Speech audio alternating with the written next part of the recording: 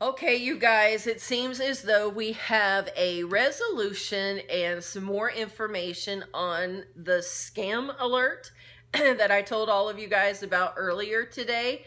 It looks as though I made a pretty big mistake and kind of jumped the gun without waiting for my husband's investigative skills to kick in, but I was in such a hurry to try to safeguard all of you guys and to let Couponing Forever know that she had been not really hacked, but that someone had stolen her identity, that I hurried up and did all that without really letting him do his job and check further.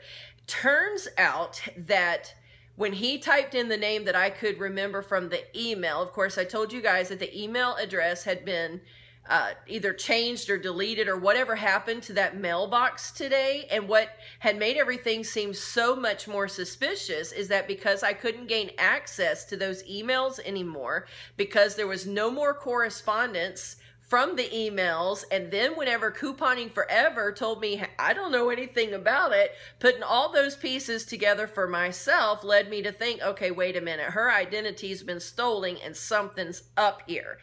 So all I could remember from the original emails was a first name. So he took the first name, and then he also took the information we had from tracking with the post office from the package that was originally sent to her.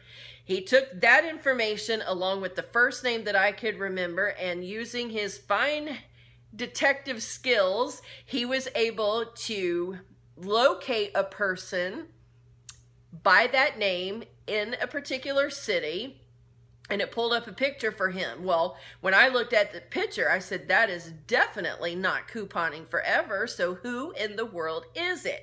So then my kids put their brains together, and my daughter, with being real savvy with social media and Instagram and all of that kind of stuff, through a bunch of work this afternoon, we were able to finally determine that, believe it or not, there is another Couponing Forever. That's legit what she goes by, Couponing Forever. She has a totally different name, and so far as I know, even lives in a totally different city than the original one that I had assumed that I was making a pocket letter for. But because I didn't know all of that, then naturally when the emails disappeared today, and whenever the regular Couponing Forever didn't know what I was talking about, suspicions arose. So in trying to protect all of you guys, it looks like I definitely jumped the gun and put an alert out there that shouldn't have ought to been. I guess it is legit. I don't know.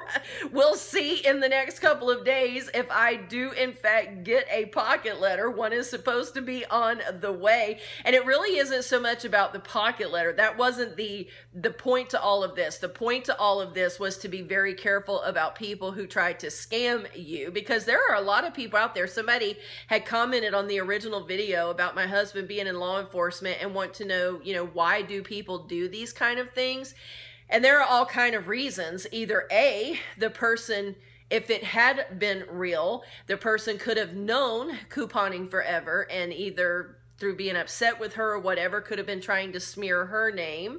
Or some people just actually get a high off of thinking they have scammed somebody. It wouldn't be about whatever they scammed them out of at all, if that makes sense. In other words, it wouldn't have been about the pocket letter itself. It would have been about the fact that they were able to scam someone and pull one over, if that makes sense to you. There's all kind of reasons why that we have found through the years with his kind of work, why people do some of the things that they do.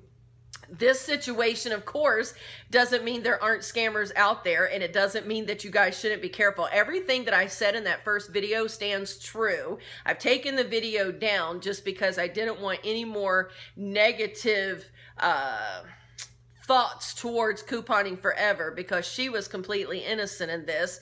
And I had said that in the original video, that someone was using her name. Turns out they were using really their own name, but who knew there were two of them? So there's actually two of them, and it appears that this whole situation really is legit, and that it was totally my mistake just based on circumstantial evidence that happened this morning and all the weird stuff surrounding the emails and all. Still don't know what's happened with all of that, but at any rate, that's where we stand. So I wanted to make sure all of you guys had an update, that all of you knew that it wasn't Couponing Forever's fault, but a lot of you were rallying with both of us, thinking we had been victims of some kind of scam that apparently we weren't victims of at all, it seems, so far.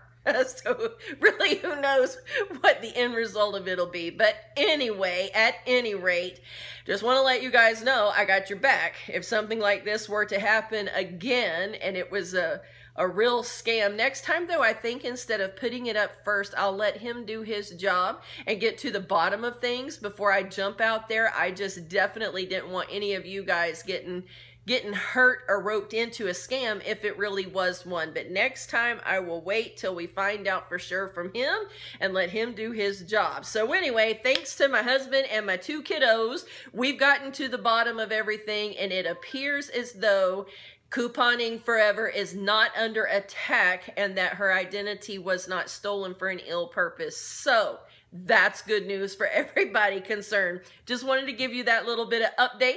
Thank you guys for watching, and we will see you in the next video.